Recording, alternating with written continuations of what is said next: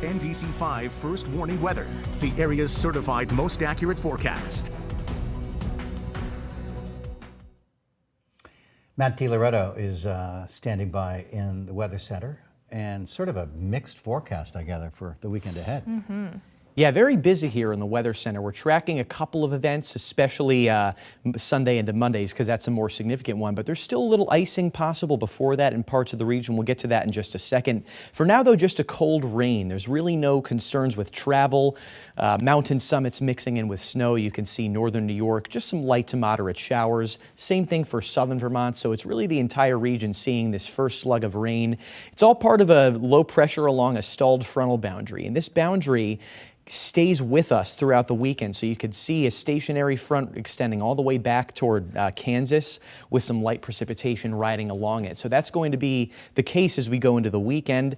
And you could see tomorrow morning the showers stick around in northern areas. Southern Vermont does get a break throughout the day tomorrow. So the farther south you go, the better it will be during the day on Saturday. Rain showers sticking around, some light drizzle, maybe some freezing rain at the mountain summits, but it's still on the mild side tomorrow.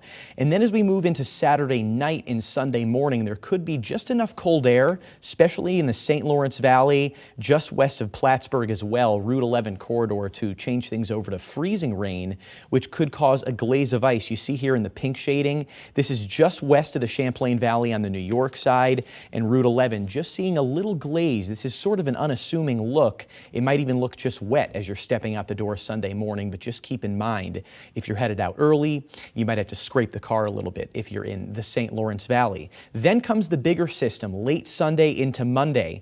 We've got that low pressure developing off to our south, and at first it'll be too warm for any snow. I think everybody starts off as a period of rain Sunday late afternoon. This is 4 p.m. shown here, and then look how quickly things change over to snow.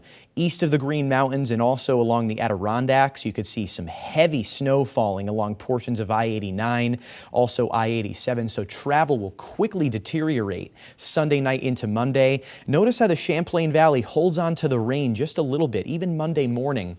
I think temperatures are going to be very similar to what they were last week, Sunday into Monday, when we had very marginal temperatures near freezing. So just a difference of 1 or 2 degrees could mean a few inches of snow in the Champlain Valley or totally nothing. So this forecast is very, very fickle. You'll definitely want to check back throughout the weekend.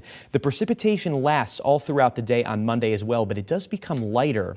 So I just want to give you an early estimate of what we could expect by sunrise on Monday. This is a very elevation-dependent storm. So above 2,000 feet, a foot of snow not out of the question. Saranac Lake and Lake Placid a little bit lower there, 4 to 8 inches possible there. Also into the St. Lawrence Valley, Messina, and Malone, just a little bit less than that. Champlain Valley doesn't show much right now, but I think there is a potential for this to be a little bit higher than what's shown right now, just because temperatures will be so marginal. But certainly along and east of the Green Mountains as you go up, a foot of snow very likely here. Even Montpelier coming in with a 4 to 8 inch event. And that foot of snow extends south toward Killington, 4 to 8 inches for Okemo and Mount Snow, about 2 to 4 inches for the Upper Valley is the early estimate at this point. So very busy here the next several days. We've got the impact weather for Sunday into Monday just because of that rain and heavy wet snow. Power outages certainly possible with this one once again, and then it turns colder and dry for the rest of next week. Highs struggling